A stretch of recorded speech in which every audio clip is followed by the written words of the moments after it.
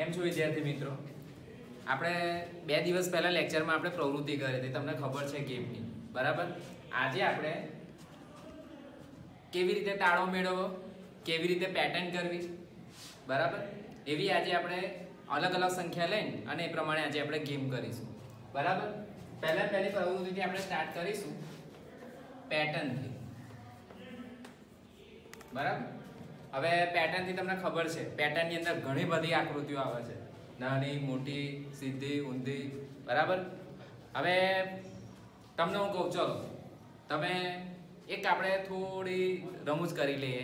એક સરસ, તમે બેઠા છો એની પાછળ જુઓ, ચલો. હા જુઓ, ચલો બધા પાછળ. જોયું? શું જોયું? બોલો. હા તું બોલ, શું જોયું? હા સરસ. ચલો, ક્રિષ્ના એવું કહે છે પાછળ ફરી મેં જોયું તો બધા બહાર ક્રિકેટ રમે છે. તું બોલ. સરસ. આ એવું કહે છે કે બધા પાછળ ફૂટબોલ રમે છે. સરસ. હવે હું તમને એવું કહું કે તમે બેઠા છો એની ડાબી બાજુ જુઓ, શું છે? સરસ. જમણી બાજુ જુઓ, શું છે? હા. હવે હું તમને કહું, મેં તમને પૂછ્યું, તમારા જવાબ કેવા આવ્યા? બધા કેવા આવ્યા? અલગ અલગ આવ્યા, બરાબર? હા. હવે એ બધા જે તમે જવાબ મને આપે એ જવાબને હું ભેગા કરી દઉં છું, બરાબર? તમે મને 50 વિદ્યાર્થીઓ બેઠા છો, એ 50 વિદ્યાર્થીઓના જવાબ તમે મને આપ્યા અને મેં શું કર્યું? સાંભળ્યું વારાફરતી. એ 50 મેં લિસ્ટ બનાવ્યું. હવે તમે મને કહો, તમે 50 વ્યક્તિઓએ મને જે કીધું, બરાબર? તમે ટોટલ 50 વિદ્યાર્થીઓ છો. એ 50 વિદ્યાર્થીઓએ મને શું કર્યું? મેં તમને કીધું પાછળ જુઓ, ડાબી બાજુ જુઓ અને જમણી બાજુ જુઓ. તમે મને શું કીધું? પાછળ રમે છે, કોઈ પાછળ ફૂટબોલ રમે છે, મારી ડાબી બાજુ કંપાસ બોક્સ છે, મારી જમણી બાજુ વિન્ડો છે, બરાબર? તમે અલગ અલગ જવાબ આપ્યો, મેં લખ્યું. હવે વિદ્યાર્થી મિત્રો તમે મને કહો, બધાનો જવાબ સરખો આવશે? બધાનો જવાબ સરખો આવશે? તમે વર્ગખંડમાં બેઠા છો અને મેં તમને કીધું પાછળ જુઓ, ડાબી બાજુ જુઓ, જમણી બાજુ જુઓ. બધાનો જવાબ સાચો આવશે? બધાનો જવાબ સાચો મતલબ બધા જે મને જવાબ આપે છે કે આ છે, આ છે, એ બધાનું મેં લખી કાઢ્યું. 50 વિદ્યાર્થીઓ છે, 50 વિદ્યાર્થીઓ જે મને કીધું એ મેં લખી નાખ્યું, બરાબર? હવે તમે મને એવું કહો કે એ જવાબ મેં બોર્ડ પર લખ્યા તો એમાંથી અમુક જવાબ સરખા આવશે કે નહીં આવે? આવશે ને? હા. અમુક જવાબ કેવા આવશે? સરખા જ આવશે, બરાબર? કારણ કે અમુક જણા કહેશે કે સર આણે આ કર્યું, આણે આ કર્યું, મારી ડાબી બાજુ આ છે, મારી જમણી બાજુ આ છે, મારી પાછળ આ છે. તો વિદ્યાર્થી મિત્રો, પેટર્ન, પ્રથમ પેટર્ન, બરાબર? હવે પેટર્નની અંદર હું લઉં છું ગમે તે સંખ્યા. સંખ્યા હું લઉં છું 24, બરાબર? બીજી સંખ્યાને લઉં છું 12, એના પછીની સંખ્યા લઉં છું 6. 3 સંખ્યા મેં લીધી, 24, 12 અને 6. હવે જુઓ તો આની અંદર શું તમને ફરક દેખાય છે 24, 12 અને 6 ની અંદર? આજે ફક્ત આપણે તમારે CW એટલે કે હું જે બોર્ડ પર કરું છું એ તમારે કશું લખવાનું છે નહીં. ફક્ત આજે તમારું લેક્ચર ઓનલી ગેમ અને પ્રવૃત્તિનો જ રહેશે, બરાબર? આજે આપણે જે પુસ્તક છે, પુસ્તકની બહાર જે ગેમ અને પ્રવૃત્તિ છે એ કરીશું, બરાબર? એટલે આજે તમારે CW કરવાનું નથી. હવે 24, 12 અને 6, શું તમને ફરક દેખાય છે આ 3 સંખ્યામાં? કઈ તો ફરક દેખાતો હશે તમને કે 24, 12 અને 6? બોલો. હા. હવે પેટર્ન છે, તો પેટર્નની અંદર આપણે બનાવતા પહેલા કશું ખૂટે છે આની અંદર, આ પેટર્નની અંદર. હવે શું ખૂટે છે એ તમારે વિચારો, બરાબર? મેં સંખ્યા લખી છે 24, 12 અને 6. અગાઉ મેં તમને કહ્યું 3 સંખ્યા મેં આપી. એ 3 સંખ્યા શું કહેવા માંગે છે? ઉપર મેં લખ્યું છે પેટર્નમાં દર્શાવો, આકૃતિ તમારી જાતે કરીને અને એમાં પેટર્ન. પણ આપણે આ જે 3 સંખ્યા છે પેટર્નમાં દર્શાવવા માટે કશું ખૂટે છે એની અંદર. બોલો, હવે તમે વિચારો કે શું ખૂટે છે. તમે તમારા પેજની અંદર પણ આ 3 સંખ્યા લખીને અને વિચારી શકો છો કે શું ખૂટે છે એની અંદર. હા, કોણ બોલશે? હા બોલો. સરસ. ચલો, પ્રિયાંશ એવું કહે છે કે તમે જે આ 3 સંખ્યા લખી છે 24, 12 અને 6, એની અંદર જો આપણે 6 ની રીતે જઈશું તો 6 ને 6 12, 12 ની અંદર 6 ઉમેરીશું તો 18 એટલે સર 18 જે સંખ્યા છે એ રહી ગઈ છે, તો 24 12 18 અને 6. ચલો પ્રિયાંશ કહે છે આ સંખ્યા આટલી આવી આવશે, બરાબર. પછી પેટર્ન સ્વરૂપે દર્શાવી શકાય. બોલો ચલો, હવે આ જે સંખ્યા આવી છે એ સંખ્યા તમને બરાબર લાગે છે? પ્રિયાંશ એવું કીધું 24 12 18 અને 6. કોણ એવું કહે છે? બોલો. હા બોલો. ચલો જય એવું કહે છે કે સર પ્રિયાંશ બોલ્યો 24 12 18 અને 6, બરાબર. હા, હવે ગુલસીફા શું કહે છે? હા ચલો, ગુલસીફા એવું કહે છે, ગુલસીફા અને જય, બરાબર, એ બંને જોડે બેઠા છે અને ગુલસીફા અને જય બંને એવું કહે છે કે સર તમે જે સંખ્યા લખી એ આપણે નાનીથી મોટી લખવી પડે. તો નાનીથી મોટી કરીએ તો 6 12 18 અને 24. ચલો વિદ્યાર્થી મિત્રો, હવે તમને લાગે છે કે મેં જે સંખ્યા લખી એ સાચી છે?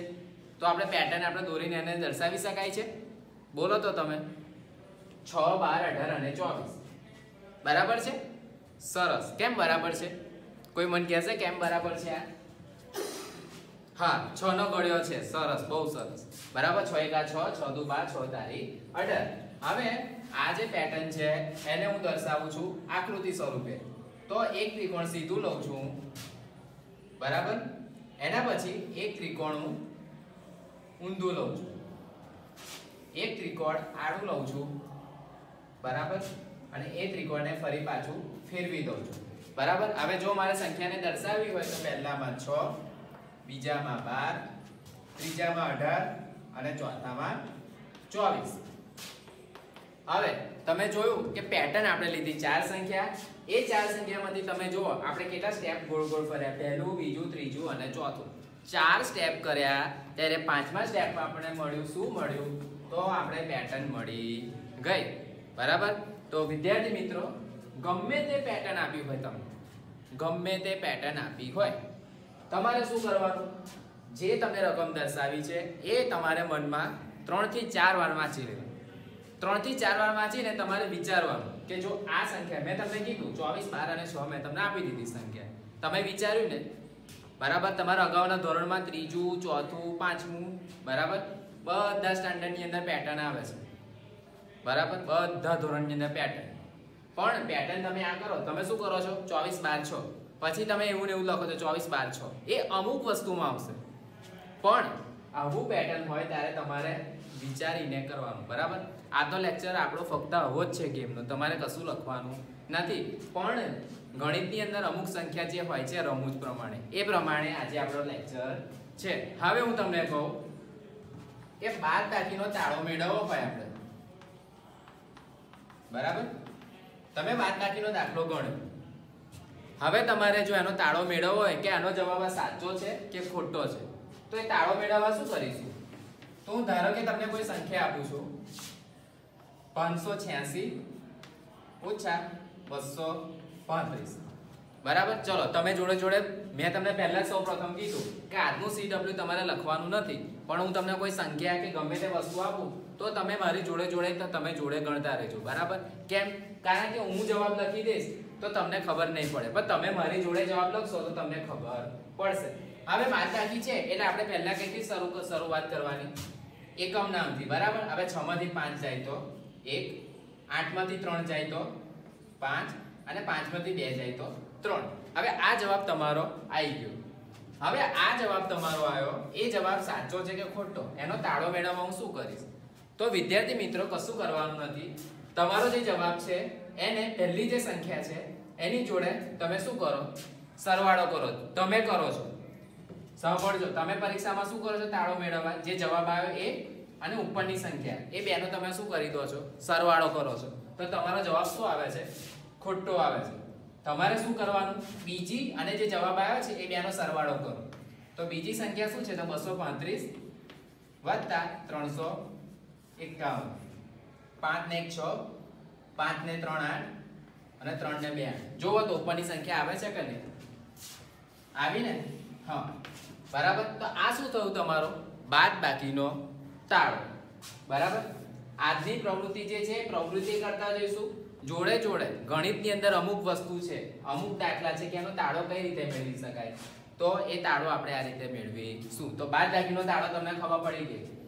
બીજું અને જે જવાબ આવે છે બેનો સરવાળો કરો, જે તમારો જવાબ આવે સાચો છે, હા પહેલો જોઈ લેવાનું, જો સાચું હોય તો એ તમારું સાચું. હવે ફરીથી બીજી એક પેટર્ન હું તમને આપું છું, હવે તમારે ગણવાની છે, બરાબર. હવે હું તમને આપું છું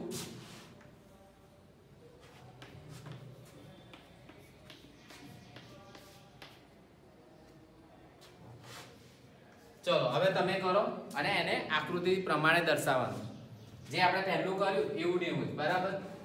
પણ હવે તમારે વિચારવું પડશે કઈ જગ્યાએ કઈ સંખ્યા હશે, બરાબર. મેં તમને અગાઉ કીધું તમે પેટર્ન ગમે તે આપી હોય, તમે શું કરો છો, ધારો કે મેં તમને 2 4 આપી દીધી તો તમે ફરી 2 અને 4 લખો છો. અહીં મેં અલગ દર્શાવી છે 6 8 ખાલી જગ્યા 16. વિચારો ચલો હવે, અને એને પછી આકૃતિ પ્રમાણે તમારે દર્શાવવાની છે.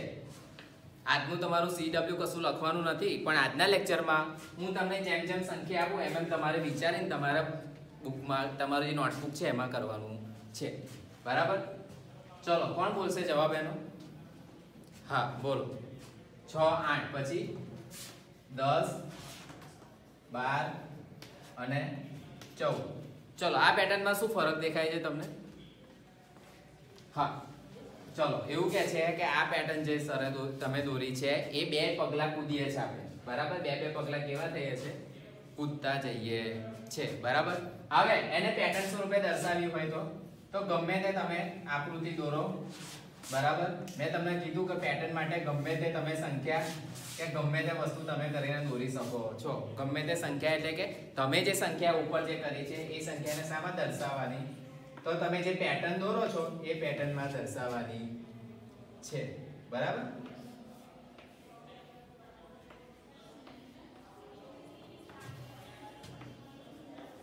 ચલો દર્શાવી દીધી પેટર્નમાં આપણે, બરાબર. ચલો આમાં કશું તમને કઈ એવું કઈ દેખાય છે કે કઈ કશું ખૂટતું હોય? બરાબર છે.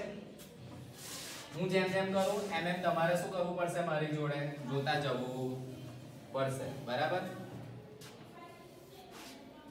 ચલો હવે નવું શીખીએ આપણે. ચલો પહેલી પેટર્ન કરી 6 6 ની, પછી શું કર્યું? બાદબાકીનો તાળો મેળવ્યો, બરાબર. હવે ગુણાકારનો દાખલો કરીશું આપણે.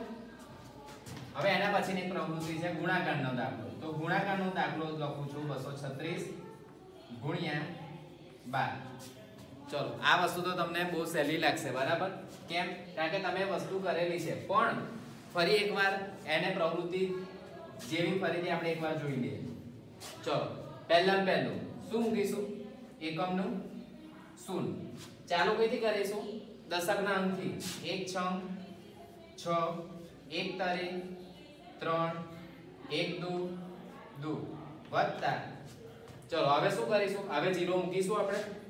ના, કેમ નહીં મૂકીએ? કારણ કે હવે એકમનો અંક આવી ગયો, એકમ બને એકમની અંક આગળ કશો અંક આવે નહીં. એકમનો અંક એ કેવો છે? પહેલામાં પહેલો, બરાબર. ચલો 2 6 12. હવે તમને 2 6 12 જો વધી હોય તો તમારે સાઈડમાં મૂકી દેવાની, એટલે તમને યાદ રહે કે વધી બાકી છે, બરાબર ગણવાની. ચલો 2 6 12 નો બગડો વધી પડીએ. 2 તરી 6 6 ની અંદર શું કરીશું? 1 ઉમેર દો એટલે 7 અને 2 દુ 4. ચલો કશો અંક નહીં, ત્યાં શું મૂકી દેવાનું? શૂન્ય, બરાબર. ચલો હવે શું કરવાનું? વત્તાકાર. એકમથી વત્તાકાર ચાલુ કરો. 0 વત્તા 2 2. ચલો 6 ને 7 13, બરાબર. 13 નો તગડો વધી પડી 1. 3 ને 1 4, 4 ને 4 8, બરાબર. અને 2 વત્તા 0 2. તો ટોટલ જવાબ આપણને કેટલો મળ્યો? તો 2832. એવું ને એવું હું તમને ફરી બીજો એક દાખલો આપું છું કે 555 ગુણ્યા 0 0. ચલો બોલો સંખ્યા શું છે? 555 અને ગુણ્યા કેટલા જોડે જાય છે આપણે? 0 0 જોડે. કશું યાદ આવે છે તમને? 555 ગુણ્યા 0 0 એવું કશું શું યાદ આવે છે? બોલો, કોણ બોલશે? હા બોલ નિર્જા. સરસ. નિર્જા એવું કહે છે કે સાહેબ 0 જોડે આપણે ગુણાકાર ગમે તે સંખ્યાનો કરે ને તો જવાબ હંમેશા શું આવે? શૂન્ય જ આવે. સરસ. ગમે તે સંખ્યાને આપણે 0 જોડે ગુણીએ તો જવાબ શું આવે? શૂન્ય જ આવે. તો આપણે જવાબ શું લખી દઈશું? શૂન્ય શૂન્ય કરી દઈશું ને, કારણ કે ગમે તે સંખ્યાને આપણે ગુણીશું તો જવાબ શું આવવાનો? શૂન્ય જ આવવાનો. શૂન્ય ગુણ્યા 5, શૂન્યનો શૂન્ય.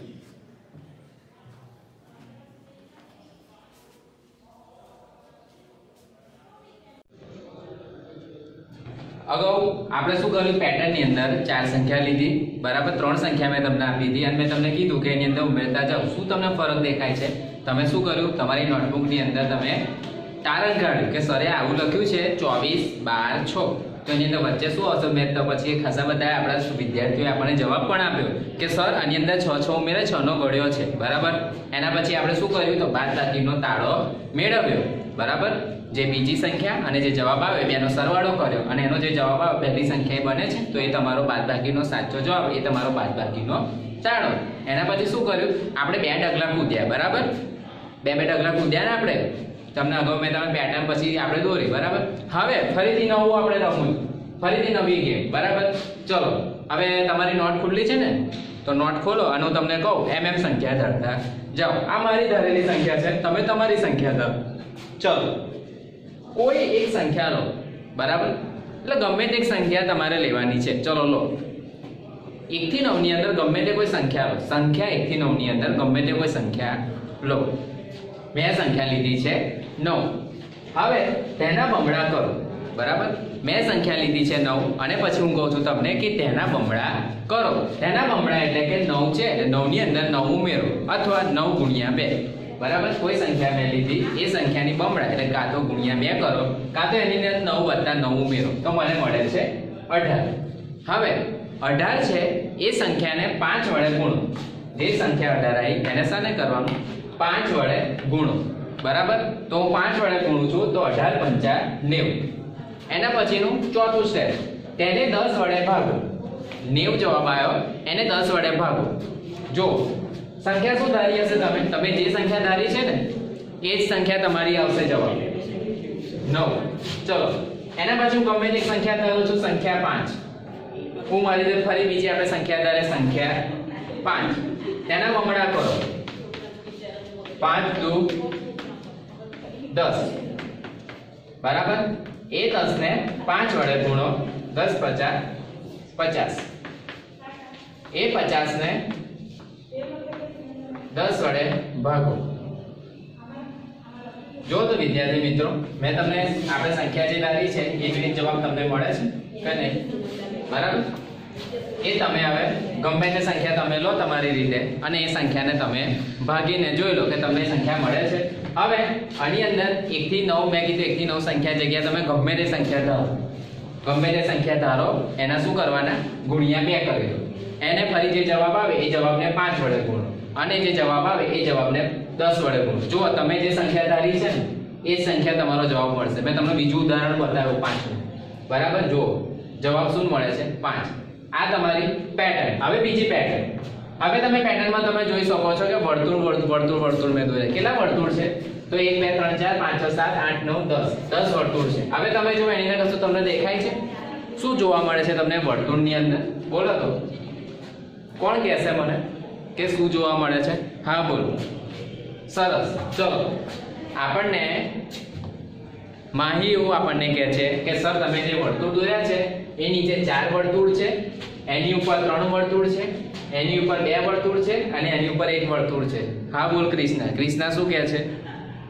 સરસ. કૃષ્ણા આપણને એવું કહે છે કે હા સર 4 વર્તુળ છે, 3 વર્તુળ છે, 2 વર્તુળ છે અને 1 વર્તુળ છે. હવે કોઈ કશું કહેશે કે આની અંદર શું જોવા મળે છે?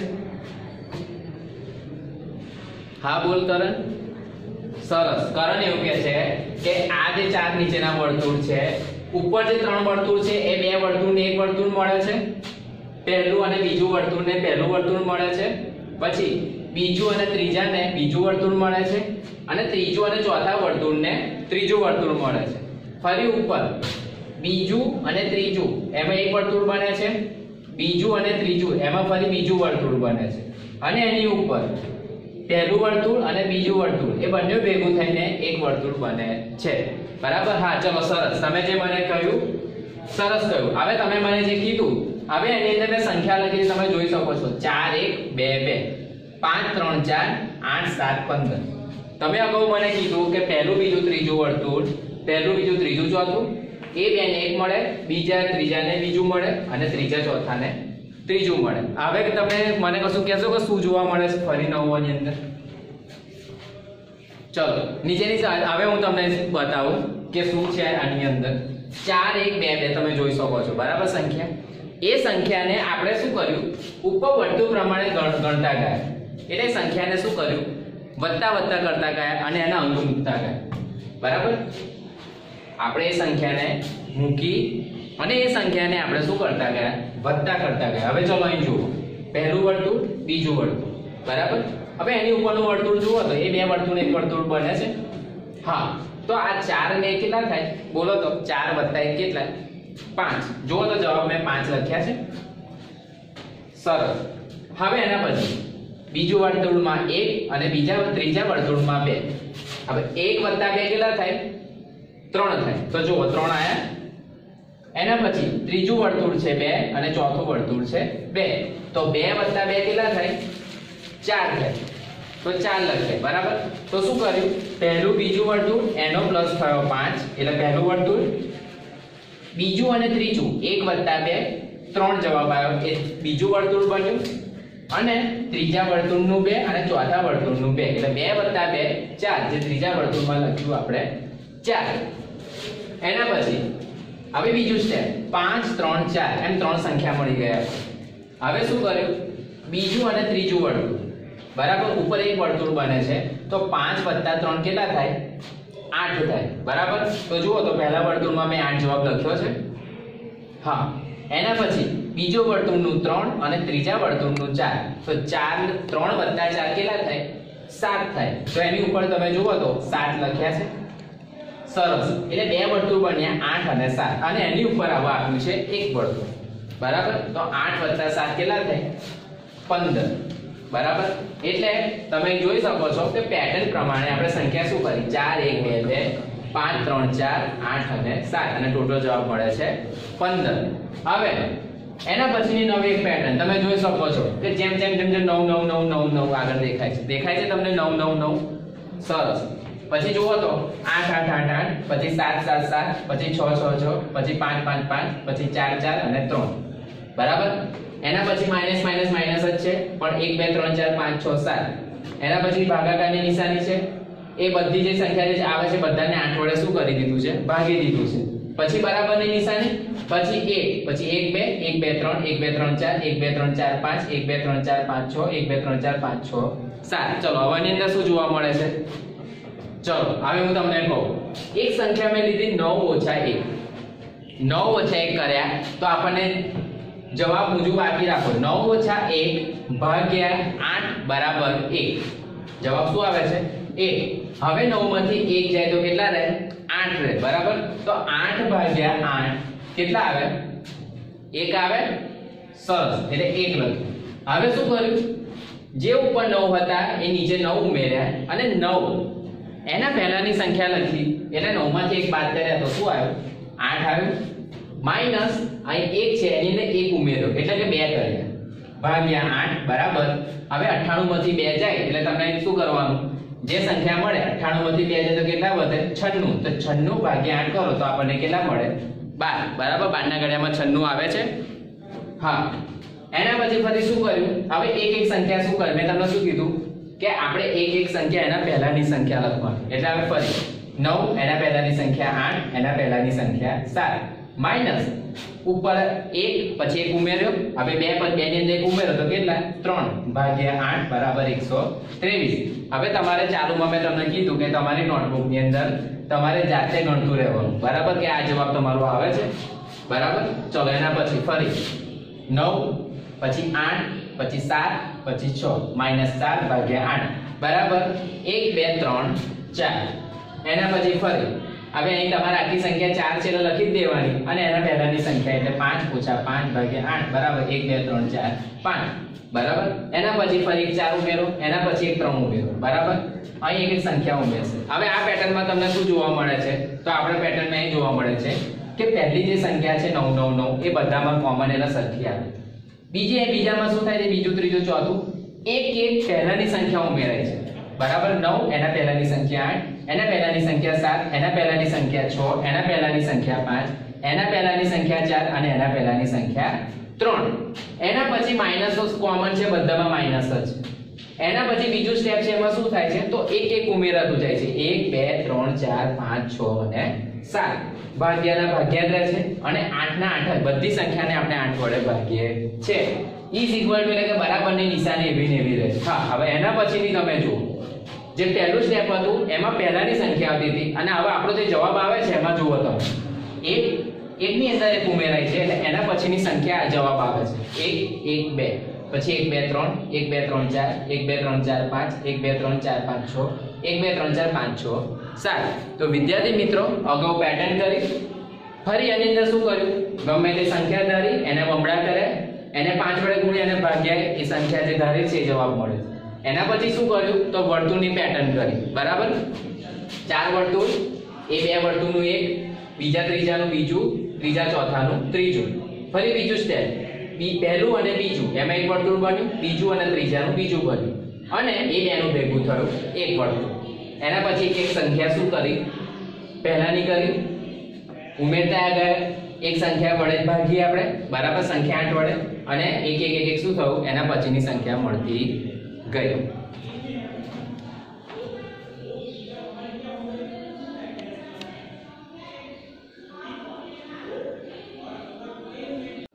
હવે વિદ્યાર્થી મિત્રો આપણે 3 કર્યું, હવે 9 સાદું રૂપ આપો. તમારે ચોપડીમાં આવતું નથી, મેં તમને અગાઉ કીધું કે આજનો જે લેક્ચર છે પ્રવૃત્તિ અને ગેમનો રહેશે. બરાબર, તમારી ચોપડીમાં નહીં આવતું પણ તમને એ વસ્તુની જાણ હોવી જોઈએ કે ગણિતની અંદર અમુક સંખ્યા છે એ સંખ્યાની અંદર બદલ તે સંખ્યાને આપણે ધારેલથી એની એ સંખ્યા મળે. બરાબર, આજે મેં તમને કીધું તો ત્યારે તમને ખબર પડી કે આ વસ્તુ આપણે આવી આ સંખ્યા ધારી એની અંદર 2 વડે કરી અને 5 વડે ગુણી, બરાબર, અને એને 10 વડે ભાગી તો સંખ્યા એની મળી. તમને તો કેવું લાગતું હશે કે સરે જાદુ કર્યો? ના, જાદુ નથી કર્યો. બરાબર, ગણિતની અંદર આપણે કશું જ ભારે નથી. ગણિતમાં આપણે જાતે ગણિતને ભારે બનાવ્યું. જો આપણે એને સહેલાઈથી આપણે સમજીને એને કરીએ ને તો ગમે તે રીતે થઈ શકે. બરાબર, હું તમને જે રીત બતાવું છું એ રીત એક રીતે ના થઈ શકે, ગમે તે રીતે 5 રીત કે 10 રીતે પણ એ અલગ અલગ રીતે થઈ શકે. જવાબ શું આવે પણ એનો એક જ આવે, અલગ અલગ આવે નહીં. હવે પ્રવૃત્તિની અંદર આપણે હવે લઈશું સાદું રૂપ આપો. સાદું રૂપ આપો એની અંદર હું તમને સંખ્યા આપું છું કે 836 વત્તા 544 ઓછા 230. ચલો, 3 સંખ્યા મેં તમને આપી છે અને તમે વિચાર, તમારા માટે આવું નવું છે કારણ કે ચોપડીની અંદર ફક્ત ચિત્ર આપ્યા છે, અંક આપ્યા નથી. હવે તમે જુઓ છો કે 2 નિશાની છે વત્તા અને ઓછા.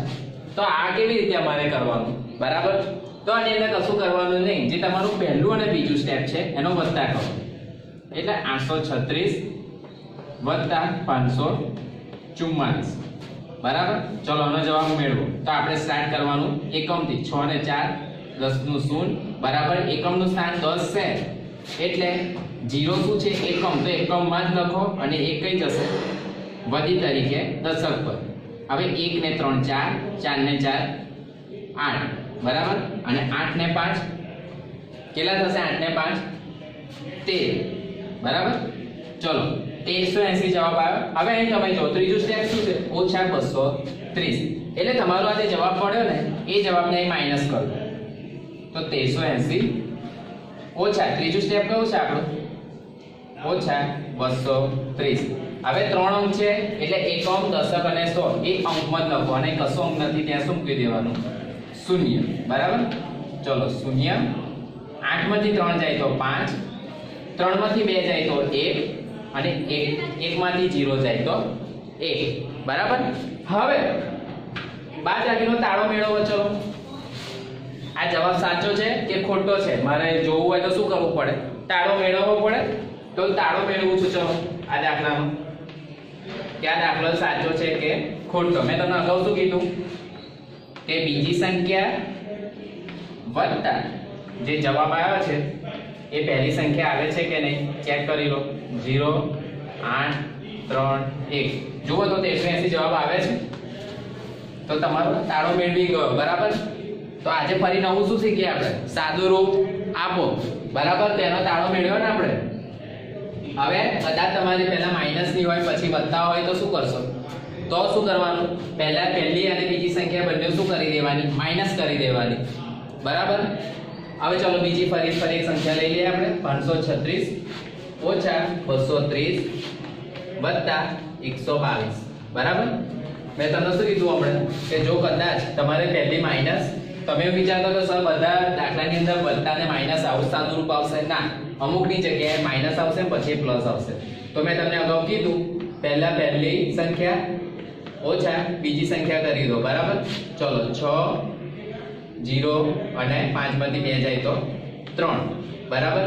હવે જે જવાબ આવ્યો છે એ જવાબને જે ત્રીજું સ્ટેપ છે એની જોડે વત્તા કરી દો 8 2 અને 4. તો આજે ફરી નવું આપણે શું શીખ્યા સાદુરૂપ. જો વત્તા ઓછા હોય તો પહેલું બીજું સ્ટેપ અને જે જવાબ આવે એને માઈનસ કરો. ઓછા વત્તા હોય તો એ શું કરવાનું પહેલું બીજું સ્ટેપ જે જવાબ આવે એને એ કરવાનું. આવે ફરી નવું એક 144 ભાગ્યા 2 બરાબર. તો આનો ભાગાકાર તમને ખબર છે કે 144 હંમેશા ભાગાકારમાં શું કરવાનું મોટી સંખ્યા હોય એ અંદર જાય અને નાની સંખ્યા બહાર આવે. યાદ રાખજો અંદર તમે 2 લખ્યા અને બહાર 144 કર્યા તો 2 કોઈ દિવસ નાની સંખ્યા અંદર જાય નહીં. કેમ? કારણ કે માઈનસ જ ના થાય બરાબર. બાદ બાકી તમને કહું કે 2 ઓછા 5 થાય 2 માંથી 5 જાય ના જાય 5 માંથી 2 જાય ને. હા હવે ભાગાકારનો નિયમ તમને ખબર છે કે 3 સંખ્યા આપી છે. સંખ્યા છે 2 અને અંદર પહેલો અંક છે 1. 1 માંથી 2 જશે નહીં જાય બરાબર. એટલે શું કરીશું તો 2 અંક ભેગા લઈશું. એટલે 2 અંક એટલે કઈ સંખ્યા બને છે તો 14. તો 2 ના ગણ્યામાં 14 ક્યારે આવે તો 2 કા 2 2 4 2 3 6 2 ચોક 8 2 5 10 2 6 12 2 સત્તા 14 બરાબર. હવે માઈનસ કરી દો 0 0 કયો અંક વધે છે તો 4 બરાબર. હવે એને ચાલુ કરો તો 2 2 4 થઈ જાય બરાબર. હવે તમને ખબર છે કે ઉપર જે જવાબ મળે છે એને શું કહેવાય તો ભાગાકાર અથવા ભાગફળ. નીચે કદાચ જો સંખ્યા વધે છે તો એને શું કહેવાય શેષ કહેવાય. 2 છે એને શું કહેવાય ભાજક કે ભાજ્ય બરાબર. એ તમારે પછી હમણાં એ વાંધો નહીં આવે. આનો તાળો મારે મેળવવો છે તો મારે શું કરવું પડે આનો મારે તાળો મેળવવો હોય તો તમને ખબર છે કઈ શેષમાં તો કશું આવતું નથી. એટલે આનો તાળો બહુ સહેલાઈથી મળી શકે છે. તમે જોઈ શકો છો 72 અને 2 એને ગુણ્યા કરી જુઓ તમારો જવાબ નીકળે છે કે નહીં. 72 ગુણ્યા 2 2 દુ 4 અને 2 સત્તા 14 જુઓ તમારો તાળો મળે છે જવાબ સાચો. હા બરાબર.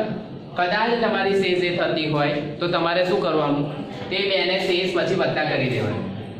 શું કરવાનું આ 2 ને ગુણવાના અને શેષ એને શું કરવાનું વત્તા કરશો તો તમને જવાબ મળશે અંદર.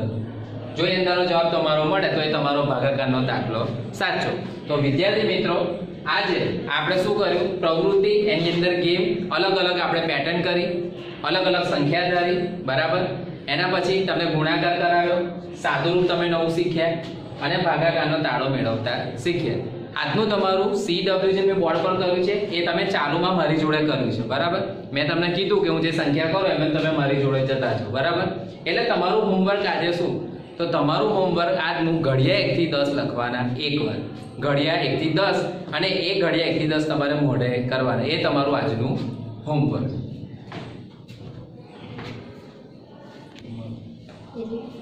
હા તે એવું જ કરવાનું એક જ રીતે